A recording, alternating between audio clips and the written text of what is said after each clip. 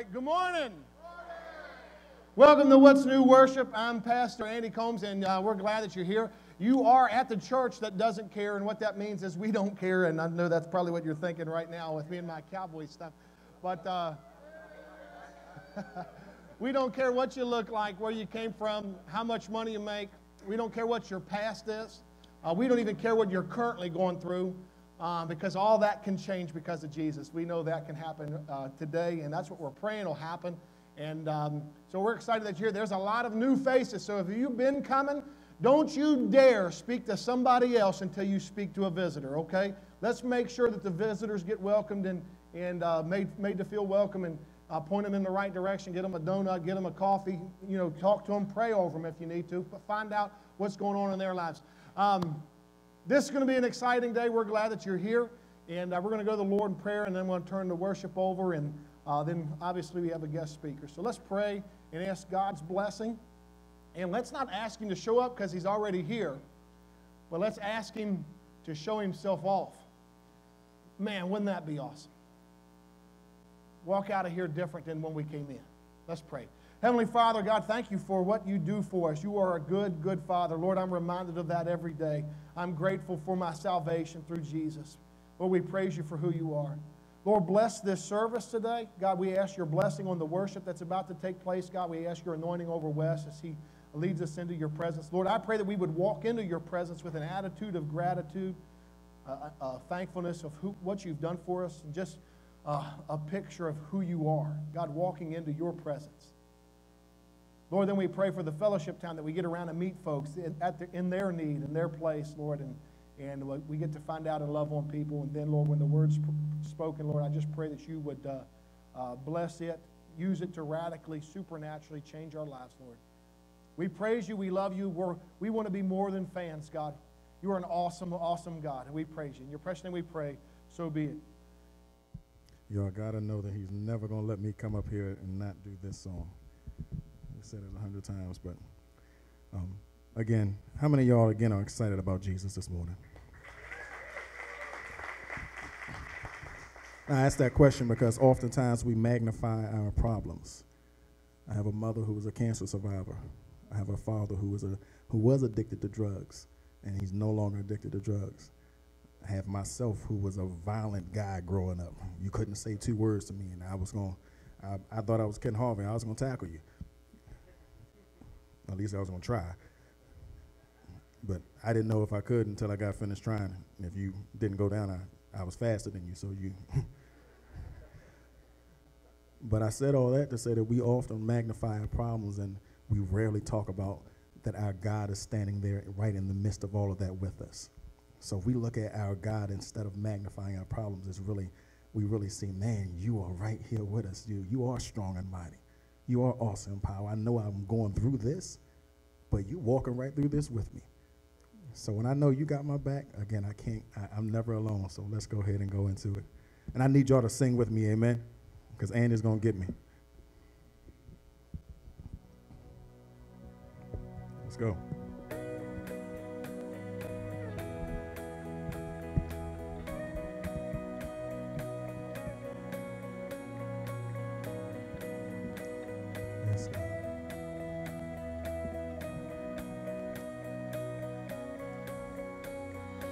Water you turn into wine.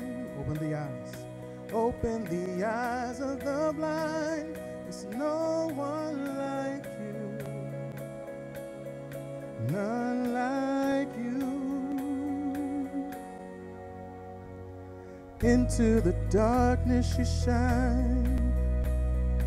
Out of the ashes we rise. There's no one like you, none like you.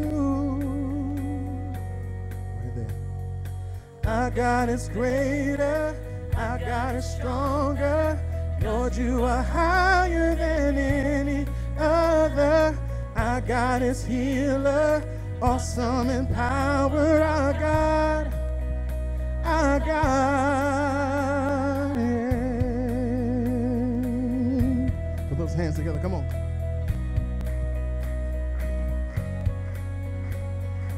Into the darkness you shine. Out of the ashes, out of the ashes. There's no one, none like you, none like you. With one voice, let's say, our God is greater. Our God is stronger. God, you are higher than any other. Our God is healer, awesome in power. Our God, our God. Our God is greater, say, our God is greater, our God is stronger, God, you are higher than any other, our God is healer, awesome in power, our God, yeah.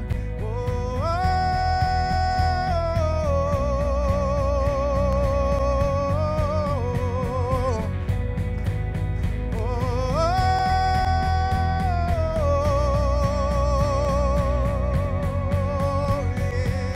and if our God is for us, then who could ever stop us? And if our God is with us, then what could stand against? And if our God is for us, then who could ever stop us?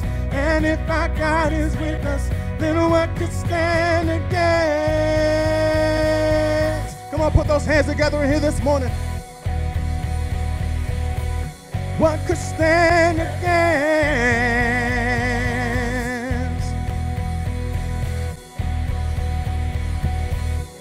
Our God is greater. Our God is greater. Our God is, Lord, you are higher than any. Our God is healer, awesome in power.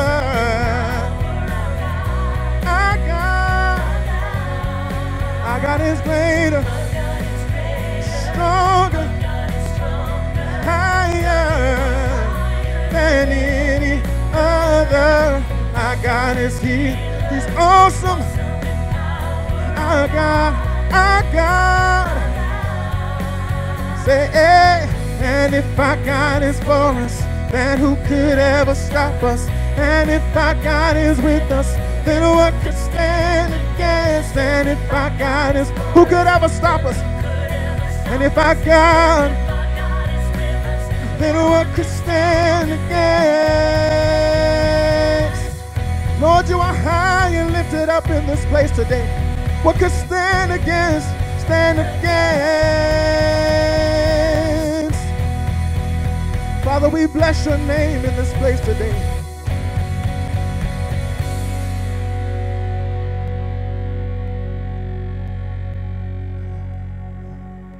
Our God is greater. Come on. Our God is stronger. God, you are higher than any other. Our God is healer, awesome in power. Our God is greater. Our God is greater. Our God is stronger. God, you are higher than any other. Our God is healer, awesome in power. Our God. One more time. Our God is greater. Our God is stronger. Let me hear you on awesome. Our God is healer, awesome in power. Our God, our God. Our God is greater. Our God is greater. Our God is great, stronger. He's higher. Our God is healer. He's awesome. Our God, our God, our God. Now give us a thunderous clap of praise in this place for our strong God, our mighty God, our awesome God, our healing God, our righteous God. Put those hands together. Hallelujah. Jesus just entered the building, and since he's here, we want to welcome him in this place. Make yourself comfortable in us, God. Hallelujah. Hallelujah. Hallelujah. Yes, the speaker is coming, but this is what preaching is easy. Let's celebrate God. Hallelujah. Come on up here.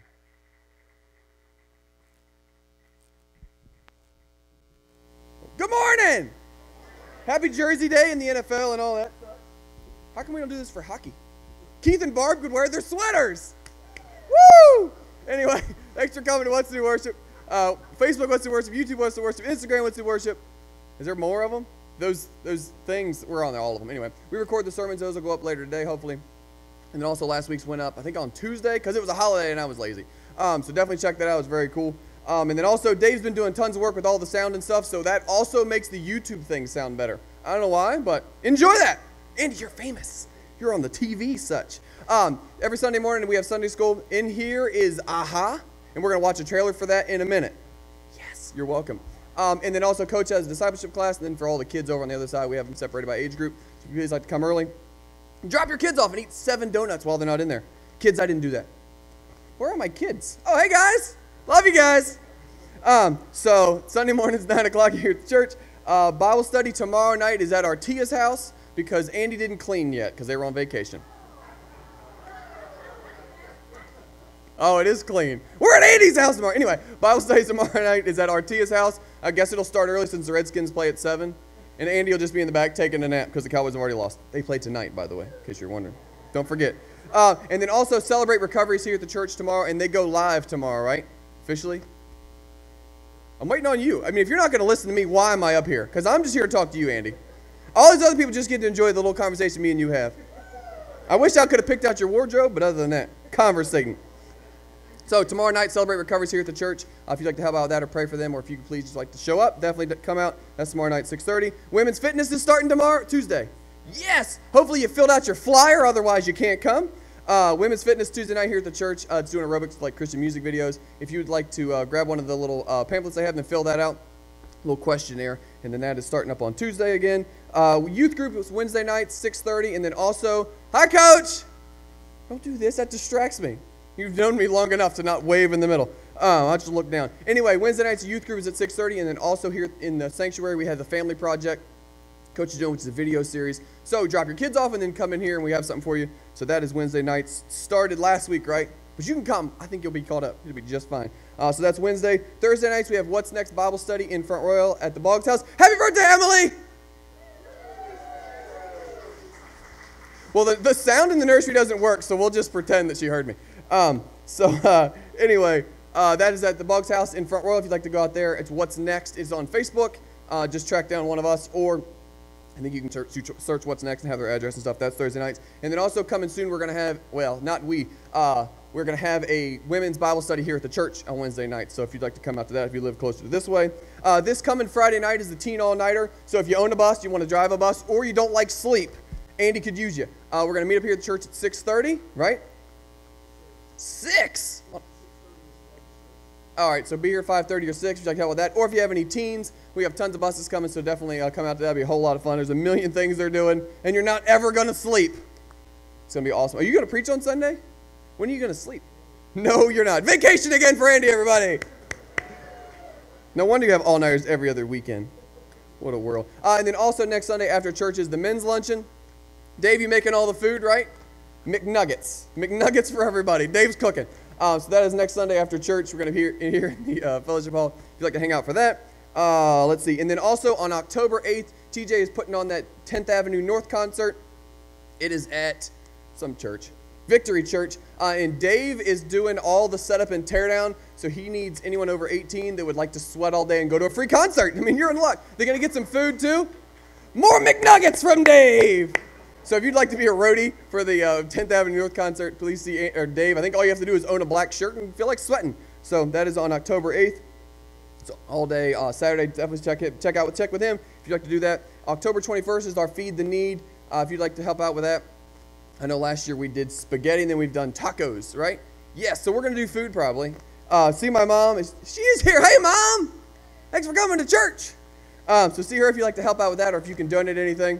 And that's on the 21st. And then we're going to do a trunk or treat on October 30th. What is Halloween? Sunday this year? Monday. So that Sunday night, we're going to do trunk or treat here at the church, right?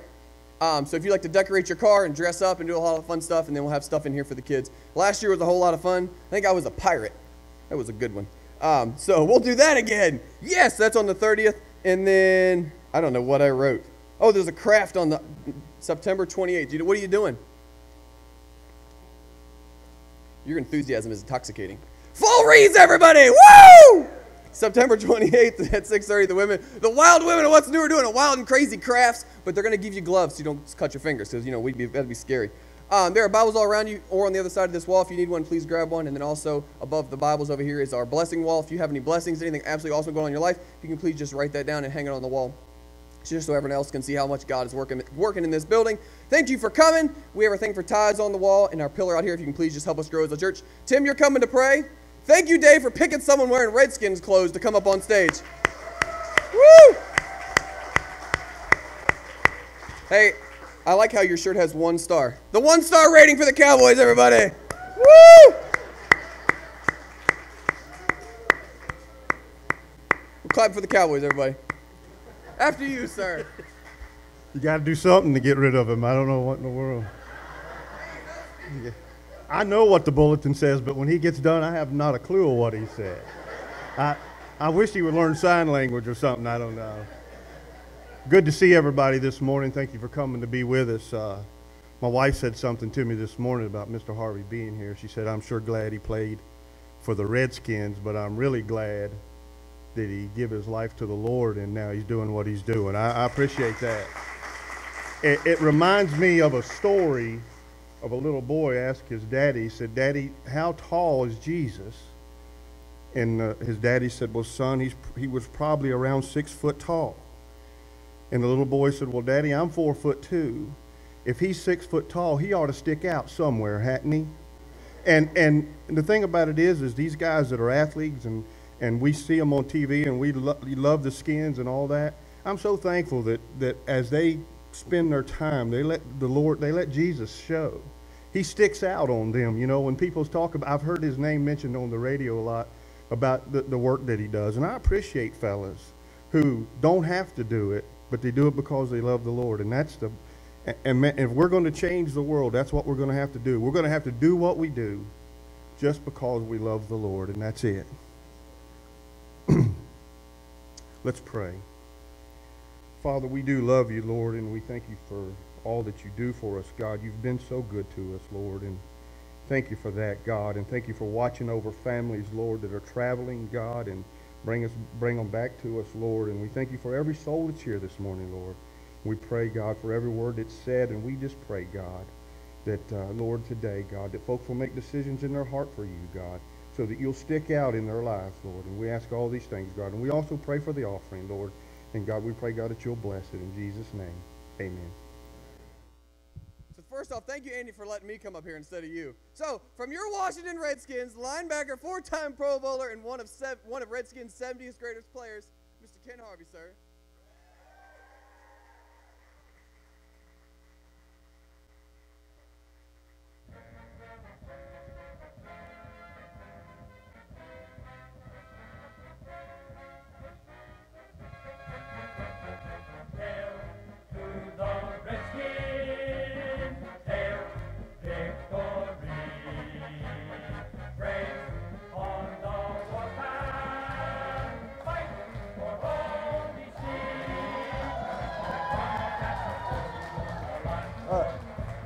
Thank you.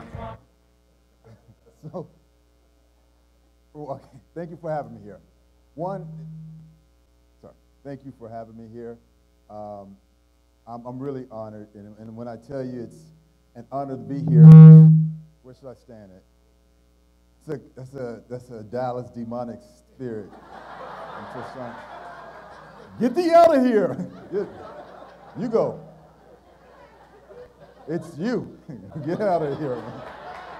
Go and change that jersey, and then God will bring you back whole and new. All right, where am I? Am I? Well, we're good? I can stand here. Okay. All right, so, well, thank you for having me here. I didn't get dressed up for you, sorry. I had to do a news program, Fox 5, Channel 5. I do a pregame show, and so I was dressed up for that. I would have been in my jersey, but, whatever. I still look good, right? So I'm all dressed up. I hope you didn't notice, but I look like Donald Trump dancing at the Baptist church there. I'm like, I got no rhythm, no beat. Everybody's like, but you played linebacker. My wife is like horrible. They used to, in church, they used to make fun of me, so I'd try to clap on beat, and I had to concentrate. I mean, I had to really concentrate. And the lady behind me, a friend, is Art Monk's wife, actually, she would do things like she would go behind me and throw me off beat. And I'm like, But at the end, it doesn't matter, right? God loves you regardless of how well you clap, how well you dance, who you are.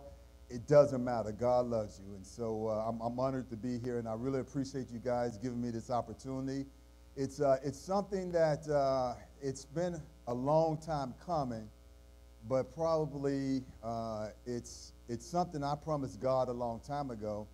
And God said he's going to do some things for me, and God's always been faithful to his word. And sometimes we forget, God is like, my word is solid, and it will come into being, and I'm just waiting for you. And God's been patient with me. He's been waiting for me, but lo and behold, I'm here. I'm speaking in front of a church. This is actually my second church in 3 weeks to speak in front of, and I normally don't speak in front of churches that often. It's been a long, long time, and so this is kind of, it's a little nerve-wracking, especially when they said I was going to be on YouTube. So let me do it off right. I have a beautiful, lovely wife, and we've been married 27 years, and we have three boys. One passed away as a baby, and we have two other boys, Anthony Harvey and Marcus Harvey. Both of them are in college. Both of them are getting their masters, and I'm bragging a little bit, not because of anything I've done. We're just thanking God and how he's allowed our boys to go through a lot of things, but to end up in college and to graduate college and end up getting their masters. And it's amazing. You know, my youngest son, he played a game last night, so we were in Hampton, Virginia, and we got back here around 1 o'clock this morning, and I had to wake up at 5 a.m. To get ready to go down to D.C. to do the show, then to come from there to here. So I'm a little tired. I'm a little hyped up on coffee and apple fritter. But, you know, if I blank out and pass out, I don't want any ugly guys giving me mouth to mouth. Just so you know, definitely no Dallas guys. You're out the picture. So anyhow, it's pretty cool. My youngest son, he was like, after the game, he's like, you know, he texted us. He's like, what are you doing? He's like, I'm at home doing my homework because I got to get my homework done. And this is after a game. And you can think of 1,000 things that a young college student would do or could do.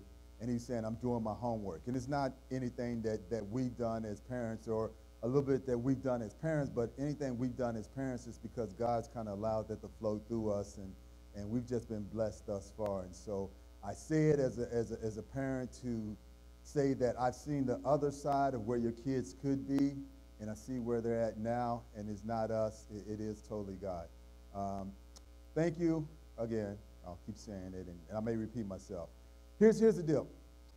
For me, I try to give a speech when I give my speeches, and I've messed up on so many of them, but I'm going to try something different, and this way I'm kind of cheating, but you guys can help me out. I'm sure you guys are good Bible reading people, and so there are going to be parts where, as I talk, I really don't know exactly where it's at in the Bible, and I may pause and say, do you know? And if you know, then just somebody tell me where it's at. I know the story, I just don't know exactly where it's at. So this is a pause. This is kind of a test for you guys. This is how well have you reached out to your congregation? How well do they, this is a test for you, man. God gives you tests in all sorts of ways, and you just don't know. Now you're sweating. I see the body language like, well, they're not all my people, they're guests, you know. I don't know. My people know. So here's the first test. Gold and silver I do not have, but what I have I freely give to you. Where is that in the Bible? Anybody know? What? All right, Acts. It's in Acts. So and it was Paul talking about sometimes we don't realize we don't have to have I'm not going to speak and say this is the Greek version or the Hebrew version. I'm not going to have the best tongue. I'm not going to have everything that you think a person may have. All I have is what I have, and that's what God has given me. And what I have is I'm giving it freely to you. And I think sometimes we forget and we think we have to have everything in the world in order to reach out and to touch somebody or to bless somebody or to be a vessel for God. And we don't realize that oftentimes it's what we have in us. We don't have to have gold and silver and bribe somebody because that may not be what they need. I could be the world's most famous person and have all the glory and all that stuff, but to a starving man who needs a meal, that person who knows how to cook is the blessing. That person who has a loaf of bread is the blessing. And I can have all the fame and all that, and it means nothing because that person that's in need needs the loaf of bread. And so what I have, I'm going to freely give to you because it's the word of God coming through me. And I tell you, it is the word of God coming through me because I do not have a speech prepared. I sit there, and this is what I do kind of normally. It's like, God, give me some. God, give me some. God, give me some. Please give me something. I hope it comes out okay. And God has always been faithful, and he's always said, you know what, here's the word, and use it the way I let it flow through you, and hopefully it touches somebody. At the beginning, let me tell you the message that I want to talk about is just kind of a story about my life. But the message at the end of the day is use what you have. God has given you a gift, and we all have gifts. And sometimes we belittle the gift that God has given us. And use what you have, and when you work on what you have, and when you learn the master, and you step out on faith with what you have, then God is just waiting to give you. He has so much in store for you, or not even so much in store for you. That very gift that you have may be just for one person in the world, but he set you up for that one person in the world. And no matter what that gift is, don't ever think it's so small or I'm so small or whatever I have is not good enough. God has put it here for you. And he said, you in particular, this gift is just for you. And you are special. You are something. And I put you here for this one reason or for 1,000 reasons. Now, I've been blessed. I've had a lot of gifts. So I think I have a lot of gifts. Maybe I'll be proven wrong, but I think I have a lot of gifts. But let me kind of go into life, my history, and then you can kind of go from there. I'm writing this book. It's about my life. And it's, one, never thought I would be a writer because I got bald head teachers like, write the sentence again. God almighty. Can you structure a sentence? I mean, they're pulling their hair out because they're like, your English and your grammar is like, whoa. But I never thought I was going to write a book, but God is like, here's the book, write it. And I've been putting it off. And so finally I'm to the point where I'm like, okay, I'm going to try to be obedient and write this book about my life. I've been writing books, children's books, and I've written a thriller, suspense thriller, and I'm trying to write movies, and I'm doing all that stuff. And, I gotta pay a lot of editors to edit it, but I'm writing all this. But finally I've been trying to push away, and God's like, write this book about your life. And I'm like, okay, I'm going to write this book about my life. And I was fearful. Because I didn't know. I'm like, well, I don't want to write about it and call people out. I don't want to put myself on blast. I don't want to write all the negative stuff. I don't want to do all that. I don't want to write a book about my life because so many people try to write books about their lives and try to expose things and all that stuff. I don't know how to write a book about my life or what to write about my life. And God is like, here, I'm giving it to you. Just put it down on paper. Start somewhere. And a lot of times, even with our gifts, it's like we're afraid to start somewhere. And God is like, you just start. I got you. I got your back. But you have to start. And oftentimes in life, we don't want to start. We don't want to take that step out in faith. We don't want to say, you know what, I'm going to try. I'm going to take a chance. And even if I fail, that's okay because maybe it's preparation for something else. And we think failure is failure, and we want to give up and we want to quit or we want to point the finger and be condemned by our failure. But it's not about failure. It's about taking a step out. It's about faith. It's about learning. Sometimes those mistakes are something to teach you so that you can get better and that you can grow. So I'm writing this book about my life, and I had to go back, and it's oftentimes when you go back and you start thinking about your life, where you've been, where you come from, who are you?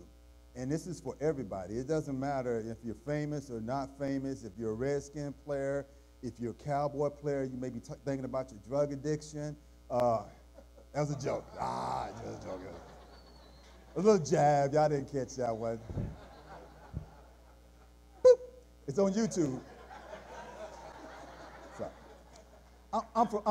I joke, I'm from Texas. I'm from Austin. I grew up as a Cowboy fan. I wanted to be like Tusaw Jones and Harvey Martin, and I wanted to be that football player.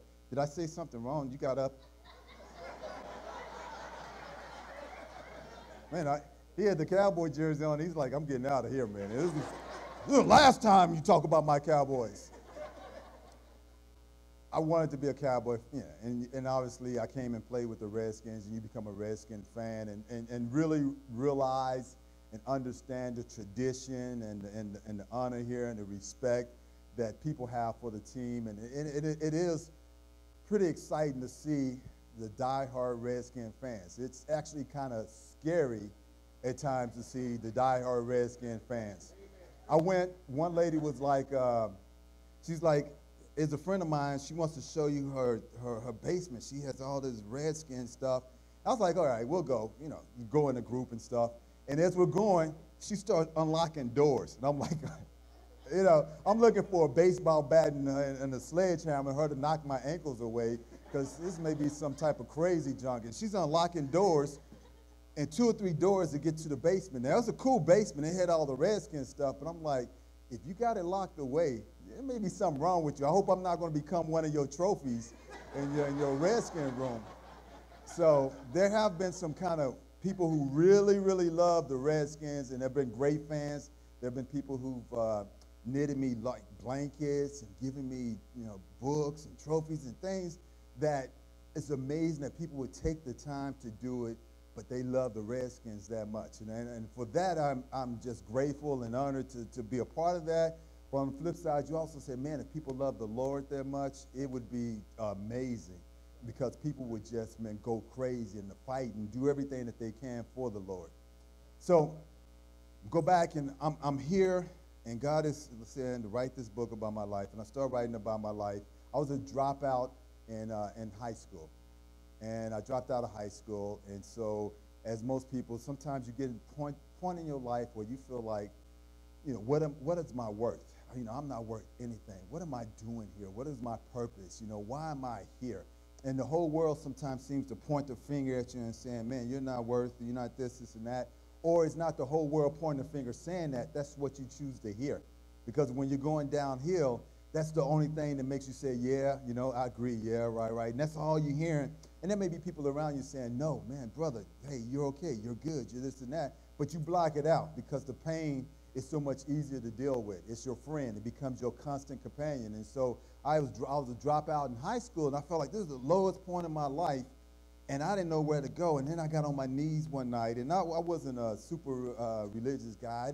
We went to church, but church was more about, I shouldn't say, it was good, and the messages were good, but I was always kind of like, what if you were like homeless and had the raggedy clothes and all that stuff? Shouldn't you be able to go to church without people staring at you and you feeling uncomfortable? Isn't church about loving each other and all that stuff? And I didn't quite, as a young person, I didn't quite feel like that's the way church was. And so as I was on my knees, and we did know God, and my grandparents were really godly people, and we knew it a little bit, but all I knew was to pray. I got on my knees and I'm praying. I'm like, God, just help me.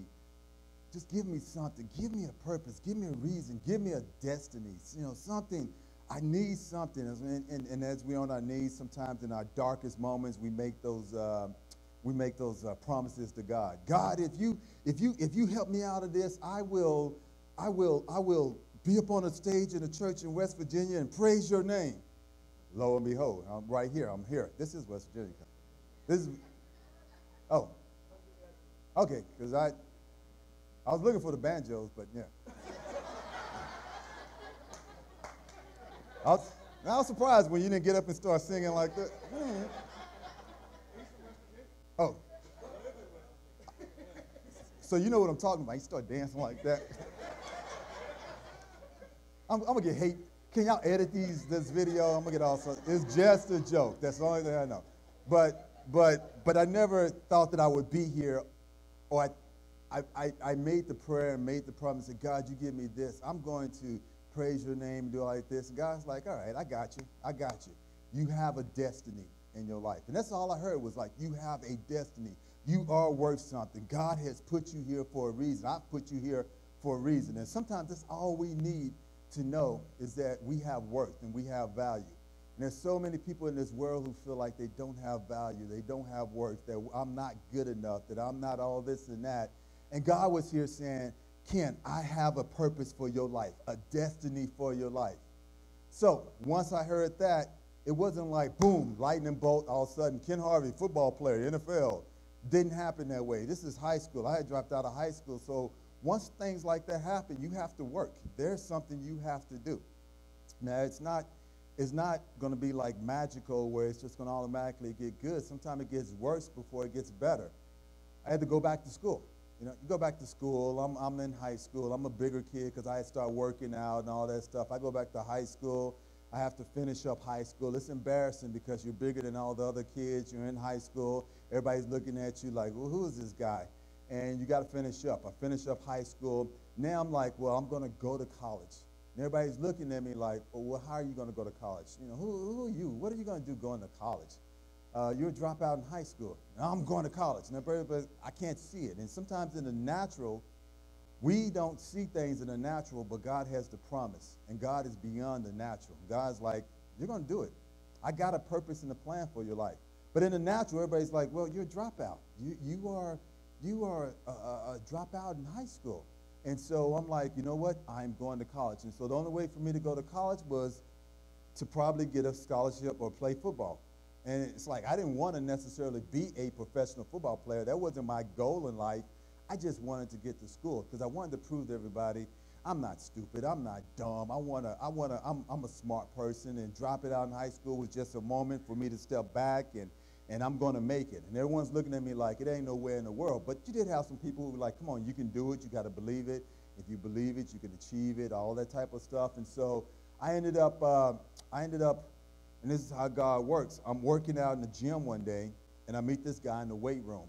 And by then, I'm pretty strong. I'm 6'2". I'm about 225 pounds. I'm benching about 425 pounds.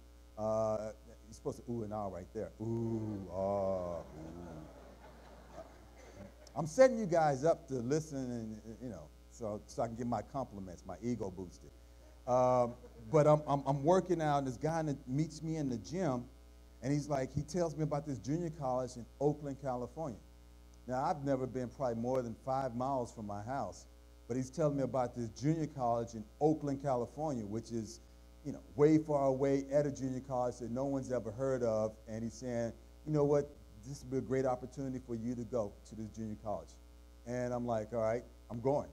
And my parents are like, what are you doing? But by that time, I was like, they were like, you know, you're 6'2", you're 225 pounds, you're eating up a lot of food, taking up a lot of space. Your feet smell. You need to join the military, or you need to get out the house, or you need to do something. And it wasn't a bad thing. It wasn't like my parents were mean or angry or mad. It was just like, dude, you're a grown man. You're a grown man now. You're 18 years old. You need to do something with your life. And sometimes you got to push the baby birds out the nest. And so I'm like, you know what? For me, I got to get away from where I'm at and move into a different environment. That's oftentimes how God works, is that even in our life, sometimes we have to get away from the things that we think are our security blanket and move into something new. And so I had to take a chance and go to Oakland, California. Oakland, California, there's this junior college. It's in the heart of downtown Oakland. I don't know if you guys know about downtown Oakland, but I'm from Texas, and everybody's like, hey, how you doing? How you doing, son? How you doing? Most of them, some of them are saying other words, but but the ones that, you know, everybody's kind of friendly. Everyone says hello. I go to Oakland, California, and it's kind of hardcore. It's hardcore for me. And it's me and this other guy. We get on the plane. I've never been on a plane before. We get on the plane. I go to Oakland, California, and we end up going there, and we try to play football. I didn't play my senior year. Really didn't know football that much, but I knew it was an opportunity to at least try to get a scholarship to a major college. And my dream, my thoughts were that I can go to a junior college in Oakland, California. University of Texas will look back and say, wait, and that's one of our guys. They'll give me a scholarship, and I'll go back to the University of Texas. I'll come back the hero, prove to my parents I wasn't whatever, and be this hero type of guy. So I go to Oakland, California. I go there, play football for 2 years. Lo and behold, how God works is that you meet this guy in the gym. He tells you about this college in Oakland, California. Go to Oakland, California. Then all of a sudden, I get these scholarship offers. And one of the scholarship offers to the University of California at Berkeley. And University of California, Berkeley is one of the top schools in the country. And it's one of the top schools for the smart people. And I'm like, whoa, hey, I can get there. Because I'm like, well, I can, give it a try. What the heck? I'm going to drop out in high school, and they give me a scholarship. And so I get a scholarship to the University of California at Berkeley. But it shows you how God works, that he can take a dropout in high school and give him something, because that's his promise. He's like, I got something for you. You just have to walk the walk. You have to be faithful.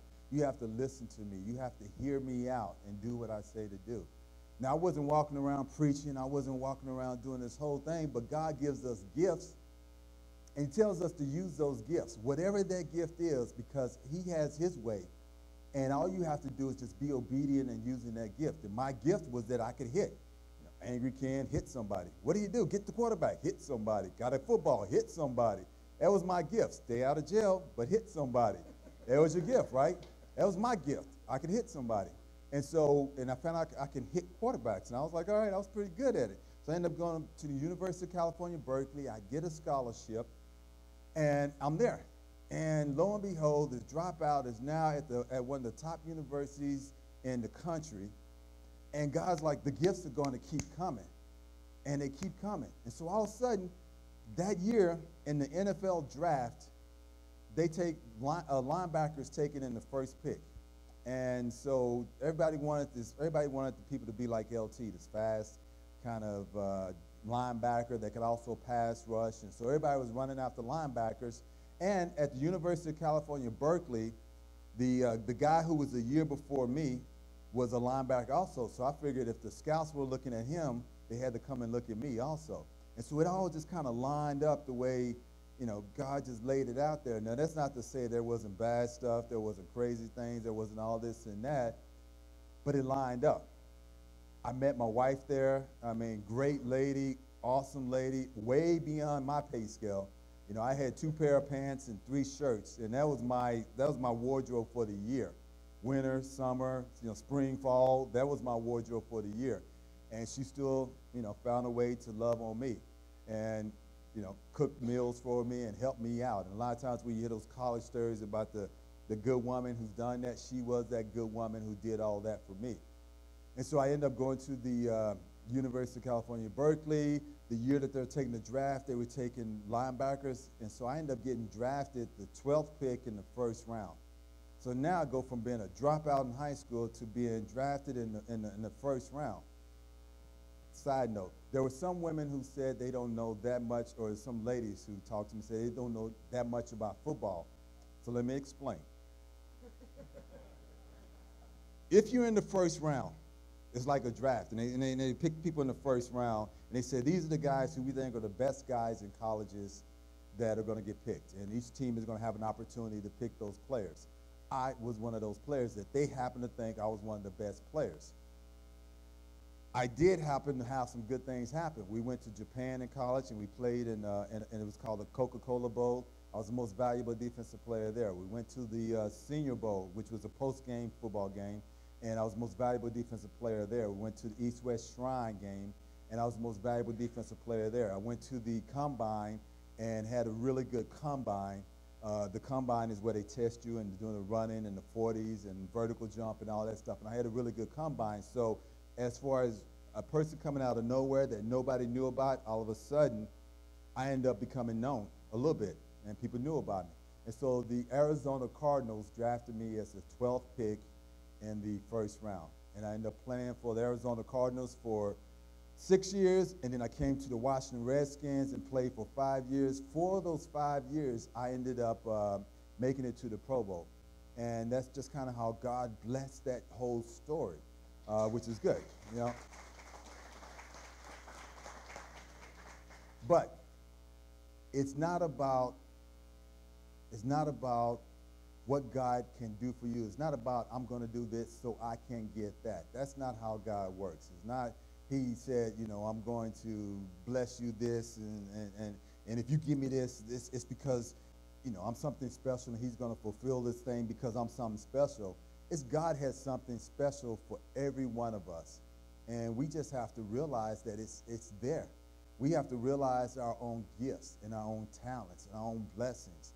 We have to realize that just being obedient to God, he has something for us. And we may go through struggles and we may go through fights, but whatever gift we have, it's for us. It's for us to use for someone else. It's for us to use for ourselves. It's for us to give out to the community. And it may only affect one person, but that one person is the person that God has decided to use. There's a saying. One time I was trying to be romantic and stuff, so there was a poem, "The hand that rocks the cradle is the hand that rules the world." I tried to memorize it, but it was a long time ago and I forgot it. But it's about the hand that rocks the cradle is the hand that rules the world. It talks about moms. And you're the one that rocks the cradle, but you may be the one that's raising the next president of the United States of America. You know, if you don't like the way things are, your gift, it may be the one that you're the one that is going to change the world because of the baby that you raise and the moral character and whatever you put into that child. It goes for dads also. I mean, there's an epidemic of dads not knowing how to be dads. And it's, you know, some of it's our fault, some of it's not our fault. Some of it we just don't know, you know. We don't know because it's generational. Our dad didn't teach us. And, you know, if we had a dad, the dad after that didn't teach him, and it goes downhill. And so you don't know. And there's no, I guess, book on it other than the Bible that's saying this is how to be a dad. This is what love is about. This is what it means to raise a son.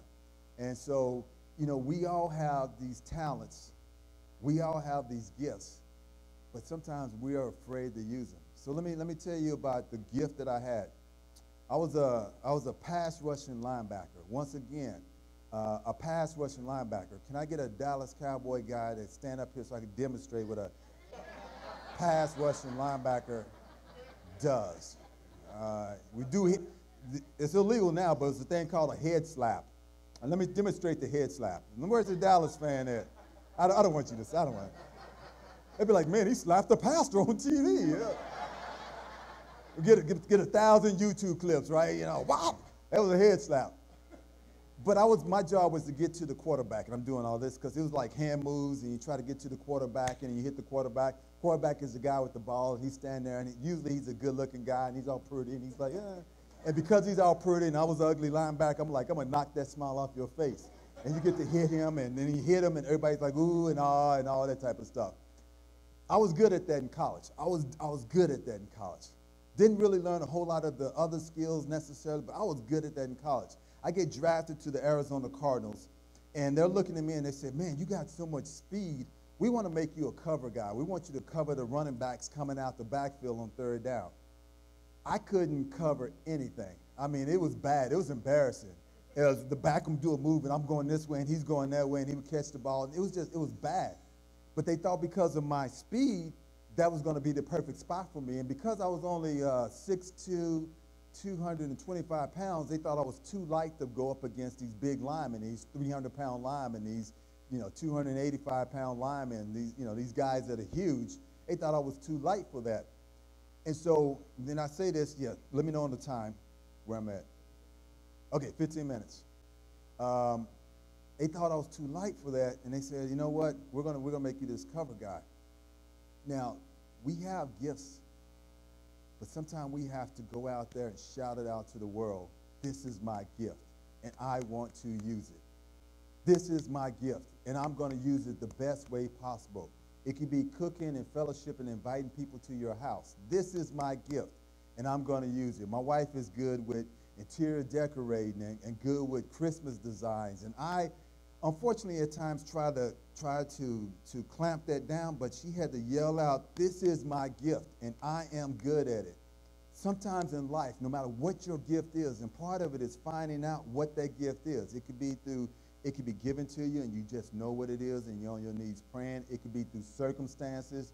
and it's pushed and you find out what your gift is. It could be through your pastor, it could be through your church, it could be through your neighbor, but you find out what that gift is, and then sometimes you have to shout out to the world, this is my gift, and I am going to use it, and I am going to be good at it.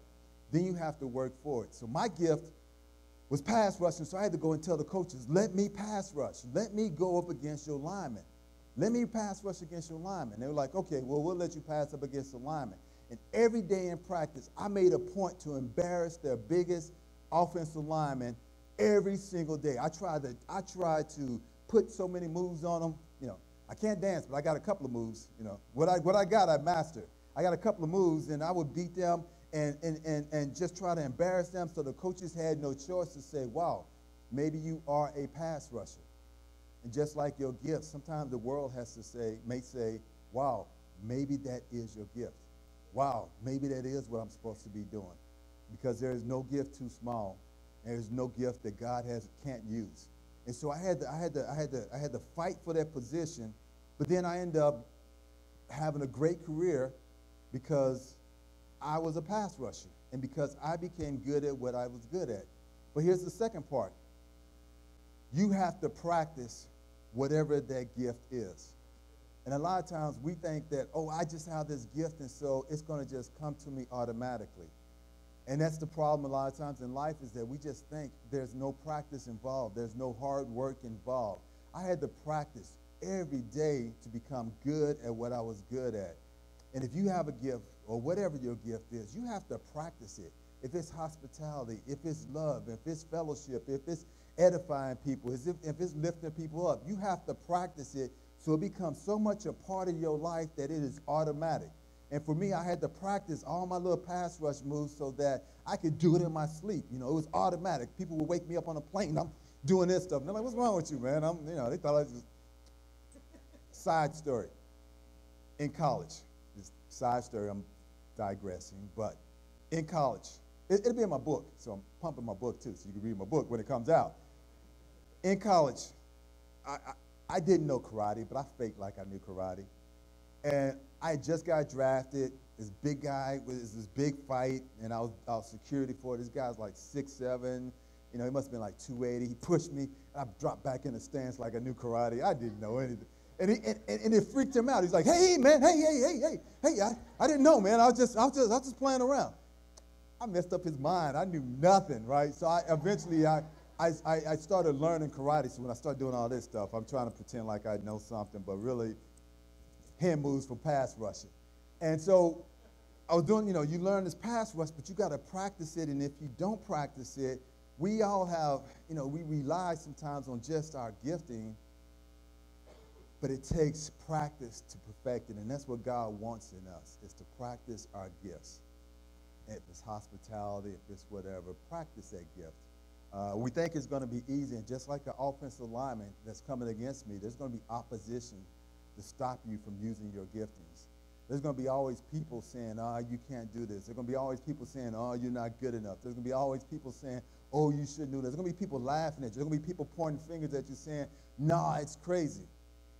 Practice your gifting. There's a scripture in the Bible, I'm not going to put anybody on the spot, but I think it was in Ezekiel, but he's talking about taking the arrows and jabbing them in the ground. And he told this guy, put the arrows in the ground. And the guy did it 3 times, and he said, why'd you do it only 3 times? If you did it more, I would have made your kingdom last forever.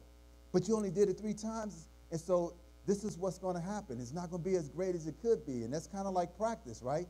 The more you do it, the better you're going to get at, and that can just grow and grow and grow. But if you only do it a couple of times, yeah, you may get a victory here or a victory there, but it's not as great as it's supposed to be, because it is about practicing and working on it.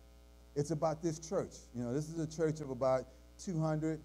The church I come from, it started off with about 200 people. And it's not always about the size of the church, but the church grew to about 2,000 because they practiced reaching out to their neighbors. They practice fellowshipping. They practice saying, you know what, brother, let me just listen to you. You know what, all I do is I work. I'm a construction worker. That's okay. But I know about hard work. Let me tell you about hard work. Won't you come with me one day? Let's do this. Or use the very thing that you have as a gift to expand the kingdom. On another note is that once you have that gift, once you're practicing that gift, it means nothing if you don't focus that gift on what it's meant for. If you don't know what that gift was given to you for, if you don't know who gave you the gift, it means nothing. Playing football, if you're just running around randomly and you don't care either way if you go to the Super Bowl or if you win, it means nothing. God is giving you that gift, and so you have to focus on it. And you have to say, this is why I'm doing it. I'm here because of this reason, and that is why I'm talking to you. You don't have to say it out loud, but in the back of your mind, if you know, this is why I'm doing it, this is why I'm using my gift, then the focus is on, not on yourself, but on the reason why you're doing it. And that's, God is giving you the reason. God is saying, I am the reason. And you have to focus on that. My focus in football was we're focusing on trying to go to the Super Bowl. And so all that practice, all that hard work had a reason, had a meaning. If you just kind of do it just to do it, it means nothing. I've been on the other side where I don't talk to people. I mean, this is finally after this. I'm 51.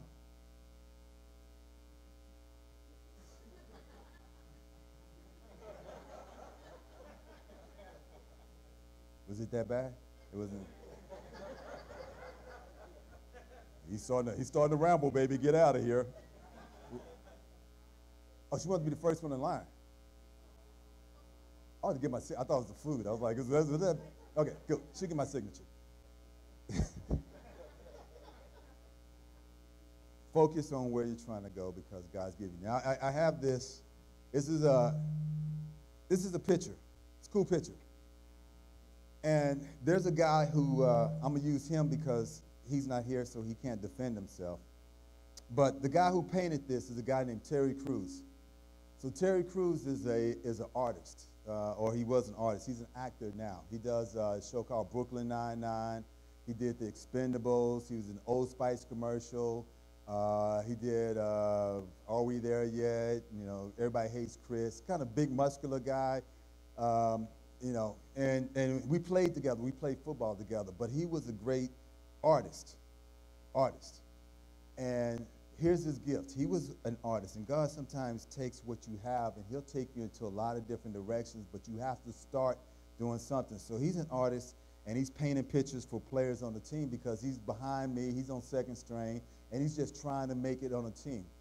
Ends up getting cut, and he's painting these pictures. Finally, him and his wife have to go. He's cut, and he's like, I can't do this, but I want to produce and make movies. And him and his wife end up going to, they end up saying, you know what, we got to take a chance, and we're going to go to California. Now, to credit to his wife, she packed up with him. They took their kids with them and moved to California with nothing. Go to California, and everybody sees him as this big star now.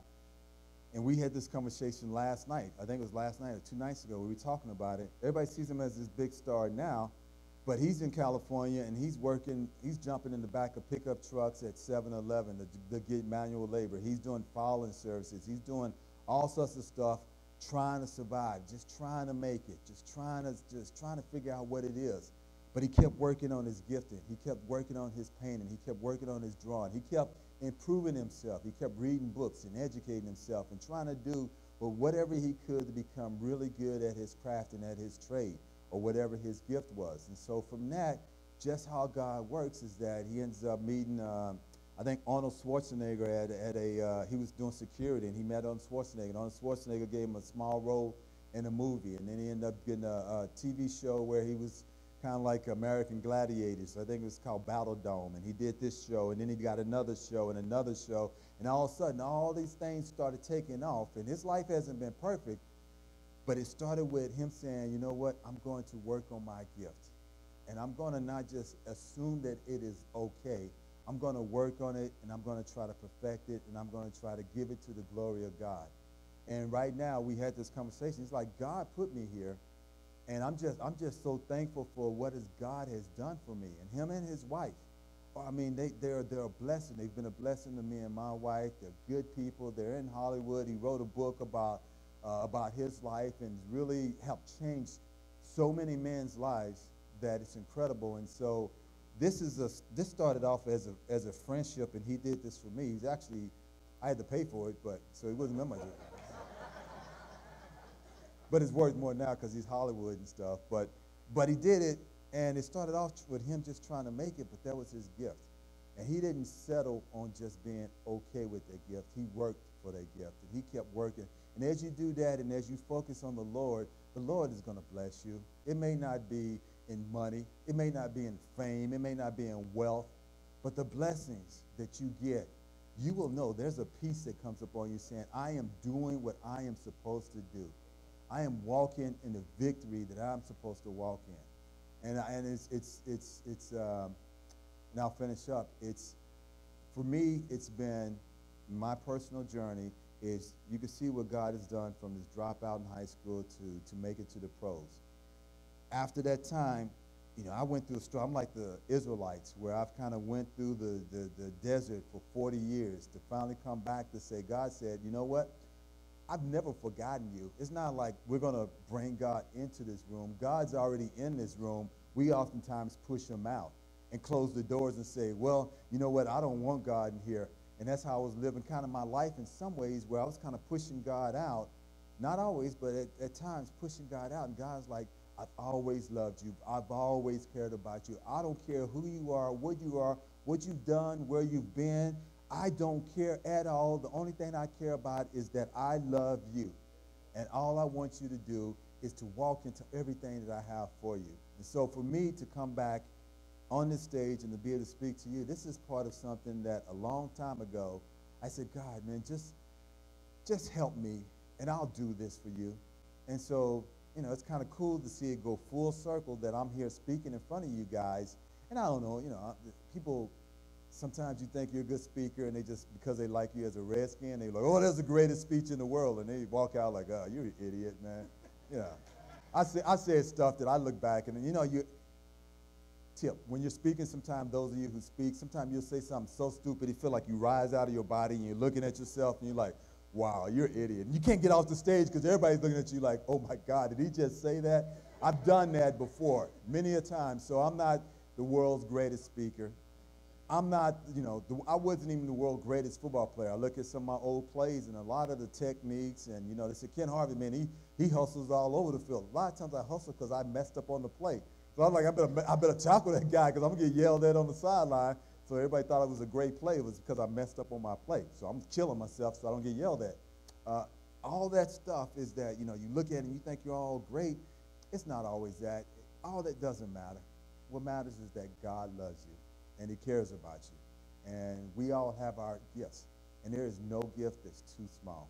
There is nothing that you have that's too small that God can't take and make into something. And so I'm a testimony. My life has been a testimony, and the more I've written about it, the more I look back and say, wow, that's right, God did this, and God did that, and God, oh, wow, and you forget all the times that you've been saved, and you don't remember all the times that God has had his hands on your life and all the things he's done for you. And so here I am, I get a chance to talk. I didn't talk anything about the Redskins or football other than that I played there, and I played there for 5 years. But life is so much more. I'm a lot older than that. Life is so much more, and I'm learning so much that as much as we love the Redskins, and as much and as great as football is, as a football player, one injury, one career-ending something, and it's over with. And then you have to move on. And life is a long time from when you retire to when you die. Or hopefully it's a long time. I've been out of football 18 years, and I appreciate the memories of me playing, but that's 18 years of a lot of other stuff that's happened in my life. And so, here I am and saying, God, I'm here. And I didn't want to come. I really didn't. Pastor Combe kept calling me and texting me and bugging me, and I'm changing my number, just so you know. But I'm here. And he was a blessing. And it's like, my wife was like, well, where are you speaking at? I'm like, I'm not really sure. And I was like, I looked, he had sent me the address, and it's like, well, who are they? And I'm like, well, we actually never met, right? We haven't met. We've never met. And I'm like, we've actually never met. And he's like, are you sure you want to go speak at this church? Because they may lock the doors too and be like, I'm like, you know what? Here I am. God, you put me here. And amazingly, just in the last 3 weeks, it's been 2 churches, but it's also been because I've been writing my book. You know, I started being obedient to what God gave me, and now he's just opening up doors. And so it may not be exactly what I wanted, but I'm stepping out, and it's fearful, you know, having everyone look at you and knowing you may be on YouTube. I mean, when you said that, I was sweating bullets. I'm like, YouTube, I don't know. I don't need to be famous. I don't want to be famous anymore. I just want to be me, but I also need to be obedient to what God has given me. And God has given us, you all, myself, a lot, and he wants us to do something with it. So, one scripture, because a lot of times when you speak, people say, oh, he's funny. Oh, he's good looking. That was another hint. Oh, he's good looking. Oh, he's all this and that. And they forget what the speech was about. The speech is about you have a gift. It's a story of the talents, and you have something that God has given you. And he's saying, are you going to take that gift that he has, and you're going to hide it away and never use it, or are you going to do something with it and multiply it? Because God has given that to you. What do you have in your own hands? What has God given you? And it doesn't matter. Never think of what you have as something that's insignificant or too small. I'm too young. I'm too whatever. It doesn't matter. God has it for you and for you only. Use it for what it is. So thank you very much for having me. I will say this before you clap, because I know you're going to give me a great clap. I'm trying to write a song, so I got a song. You're going to sing it here one day. All right? I'm writing a song, and I'm writing a book, so once my book comes out, I'll come back because that's what I do. Anyhow, thank you very much. Awesome.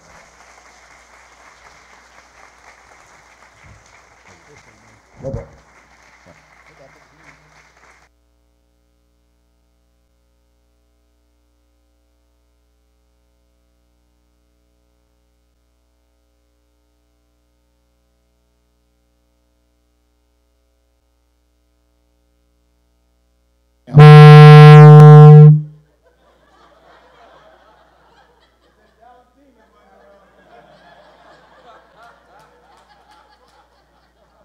I can't catch a break here today. I will at 4 o'clock, though. I'm just saying. I was going to say you guys are going to think I'm a stalker. I call him and... There you go. Most salespeople are persistent, and there's a story in the Bible about him persistent knocking, and he knocked a couple of times. It wasn't a lot, but it was enough to make me do what I was supposed to do. And a lot of times when you run away, if you don't have people like that, you run away from your blessing. So you're not a stalker, you're just weird. Oh my goodness. Well, I'm resigning today. No, just thankful. I've been asked a lot, obviously, this week, if I was trading teams or anything like that, or if I was a closet Redskin fan and that kind of stuff. And no, my response has been this every time. I'm for Jesus. I'm for any opportunity we get to share Jesus, and that's why I reached out to Ken, and I believe that God purposely put him here. I believe that somebody in here today needed to hear that they are worth something, that God didn't mess up, that he prepared them, fearfully and wonderfully created them to do some great and mighty things, and that's what you are called to do. The act of walking in obedience now has to take place, and you will achieve and have the peace that passes all understanding. And the victory that we get is above and beyond any Redskin Dallas game or anything like that. There's something awesome about being a child of the one true King. Amen? Amen. That's the time to clap right there, right?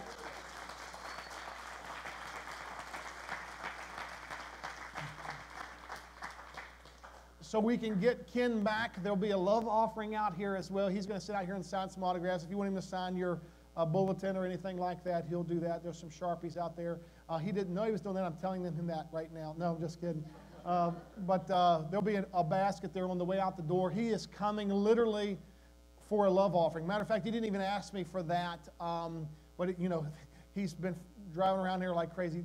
As a church that loves God and loves people, let's make sure that we do that. And I'm very thankful. I appreciate you, brother.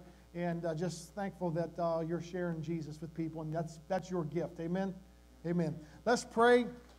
Yeah, let's pray. And I know Hail to the Redskins is going to come on when I walk out of here. Oh, well. Let's pray. Heavenly Father, God, we just praise you for who you are. God, thank you for not ever giving up on us. God, thank you for being that voice of truth, because so many would tell us that we can't or we won't or it's never going to happen or that we're nothing, and that you look at us and that you see fearfully and wonderfully made, created in your image, able to do above and beyond anything that we can think or imagine. God, we praise you for that. God, I know this morning that there's somebody here that might not know you, might be in a world that's full of chaos right now, Lord, and they need to know who you are. And God, you gave us Jesus to do that. So God, I pray for anyone that doesn't know you, I pray that they would look to Jesus. Your word says if we confess our sins, that you are faithful and just to forgive us of our sins, God. So I pray that if there's anyone here that doesn't know you, I pray that they would start with telling you who they are and how they messed up, and then ask you for help. Lord, and then I pray for those that are going through some battles and challenges and maybe have some doubt or discouragement going on in their life. Lord, I pray that you reminded them. I pray that they would hear the words that were spoken today, the truth that was spoken today, that they were called to do great and mighty things, that they were fearfully and wonderfully made, that God is on their side. And if you are for us, then what can stand against us, God? So we praise you. We thank you for this awesome day. We love you. You're an awesome God, and we praise you. In your precious name we pray. So be it. You're dismissed. Go ahead and hit that mess.